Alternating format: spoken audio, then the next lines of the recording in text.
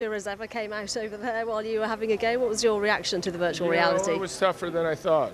These games require a lot of practice, and it's one of my first times I've ever done virtual reality. I saw that I had a score to beat. Murray looked like he set a pretty high bar, but I wasn't able to get up there. But he's still got younger legs and younger eyes.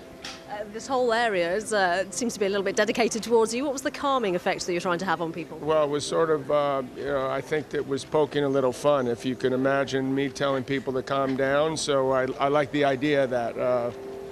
And this idea that there's a lot of stress involved, obviously for playing, but sometimes fans, they get worked up. So it seemed like a no-brainer in a way to sort of take something and sort of turn it upside down.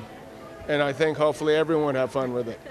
What is it that calms you down? Sport, classical music, anything like that? Not classical, more rock and roll. I love to play the guitar, and that, go home at the end of a long day, play a little bit before I go to sleep. That would probably be my main type of R&R. Sometimes get a little workout in, calms the nerves a bit, and makes the body feel good.